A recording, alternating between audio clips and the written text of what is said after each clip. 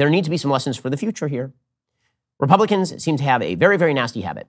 And the nasty habit is that they keep going back to the well of magic. They keep thinking, okay, well, but people will hate Democrats so much that we can nominate literally anybody. We can nominate that dude on a street corner.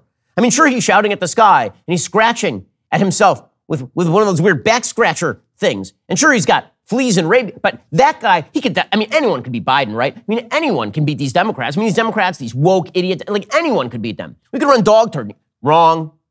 You have to run actual good, responsible candidates. Learn your lesson, guys.